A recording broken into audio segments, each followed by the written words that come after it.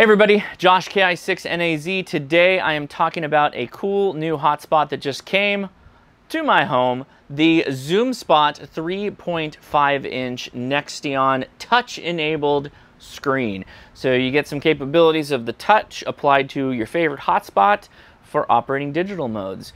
Let's talk about it right now.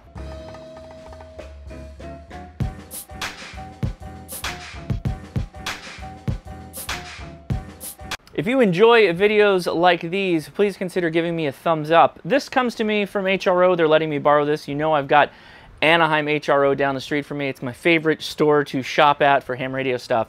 And so I just got to take this home for a little while and take a look at it. If you are curious about my thoughts on ZUMSpot hotspots, I've made multiple videos on it, including setup videos. I've done a review video of the smaller screened model. Believe it or not, that a lot of the same capabilities that you get as far as the functionality of it being a hotspot are the same. It's still a D-Star, DMR, Yaesu System Fusion, P25, NXDN hotspot, which means it's converting whatever radio you have into some other mode of operation, or it's your broker to get to the internet for making those long-distance talking contacts via the internet through different talk groups or chat rooms or whatever your particular digital mode of favor uses.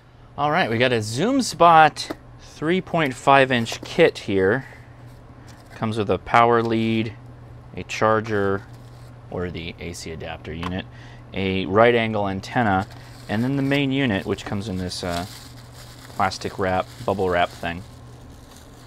So basically it's a Nextion Pi-Star or ZUMSpot, and it has a much larger screen on it. So let's give it a shot, see what it does. Oh, that was fast.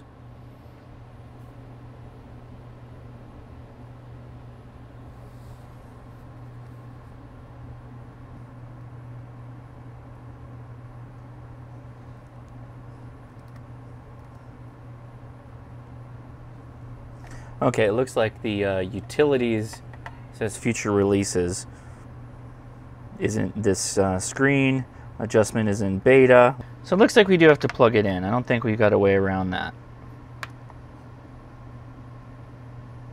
So what we have here is an initialized ZUMSpot. It's just in its base configuration. So what I'm going to need to do is pull the SD card out of here and load the Wi-Fi configuration. Once I do that, then I can remote into the unit and set it up that way. Or perhaps we can use the touchscreen. It doesn't look like it's not much I can do right now. Well, thank you for your time.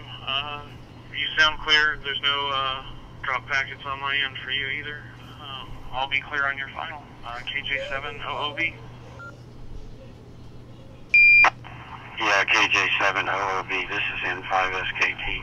Hey, we know that guy, that's Dawn. Go back and see if I can get any more of the 13 colonies on HF. I just got a guy in, what was it, Delaware a minute ago? And I started in 1977.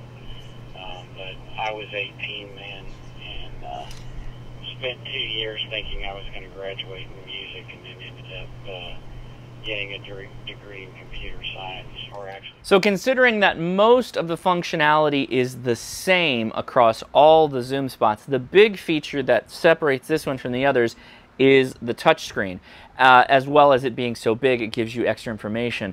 But with the touchscreen, you're going to be able to control more things on the front panel.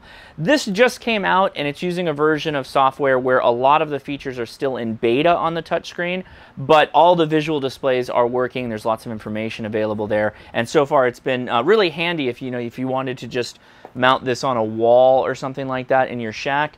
Then you can just look at it instead of having to look at your computer. It's the same thing that I had said about the smaller screen version of the ZUMSpot. This one, though, a lot bigger with a color screen, and that touch capability, as they start to leverage it more, will yield more capability. Out of the box, for just your knowledge, this was running 4.1 version of Pi-Star software. Pi-Star has a website where you can download images for whichever hotspot you're running, as well as it has a really nice Wi-Fi supplicant file creator. This is an incredibly handy thing to have. Again, I covered this in another video, but I will just repeat it again, and the link will be in the description. You use the Wi-Fi supplicant creator to create a file that you drop just on the root level, the base level of your SD card. Then you start the Pi-Star up with that card in, and it will sync it to your Wi-Fi. Makes it really, really easy to set the Pi-Star up quickly, because pretty much that's all you have to do at that point, and then you can go directly to the Pi-Star via the Pi-Star web-enabled website there. Web-enabled website. You get it. And then do your final configurations through that. At the time of recording, this is available for $239 off of hamradio.com, and it is in every store that they have. So you should be able to find that if you're looking. It's actually on sale right now, so consider that if you're thinking about getting a hotspot. Now, hotspots have come to a place now where different models, different manufacturer are going to give you lots of different options when you consider them across the board. This one is going to be really good for those of you that may not be looking at the Pi-Star website, the local website, and just want something that you can look just directly at the screen. Kind of like the smaller one does, but this even more so because it's color, gives you lots of really cool information.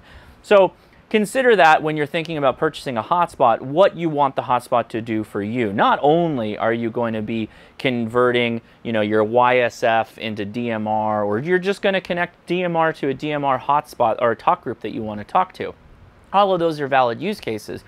But then there are other things to consider on top of that, like having a touchscreen, which is a really nice option to have, and I have enjoyed playing with it, so check it out if you're interested. So why don't you tell me in the comments what you think about the ZUMSpot 3.5 inch. I like it. I think it's a cool idea. Obviously, why would you not think it's a cool idea to put a touchscreen on a hotspot?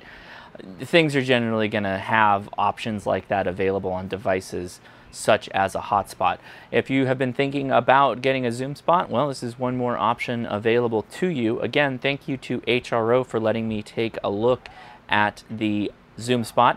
The link will be in the description so you can check it out on your own. I am Josh, KI6NAZ. Please give me a thumbs up if you have not already. Consider subscribing because I live stream every Friday at 5 p.m. Pacific Standard Time. Okay, I'll talk to you later. See ya.